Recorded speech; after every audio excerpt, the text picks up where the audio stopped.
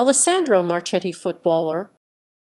Alessandro Marchetti, born 13 May 1988, is an Italian professional footballer who plays as a defender for A.C.R. Messina.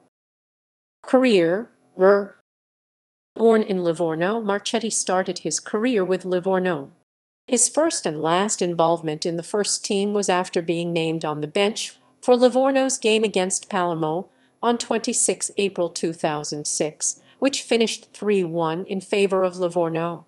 During the next 2006-07 season, he made his senior debut with A.C.R. Calcio in Serie D.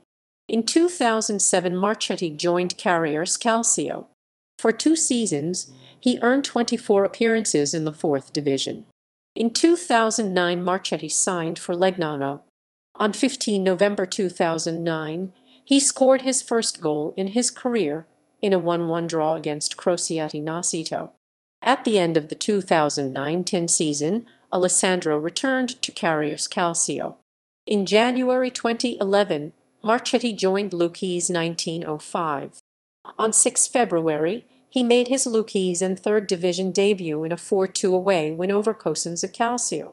Marchetti netted Lucchese's only goal in a 2-1 defeat at Benevento Calcio on 27 March.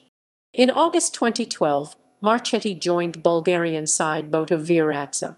He made his league debut in a 1-0 away win over Minir Pernik on 30 September, coming on as a substitute.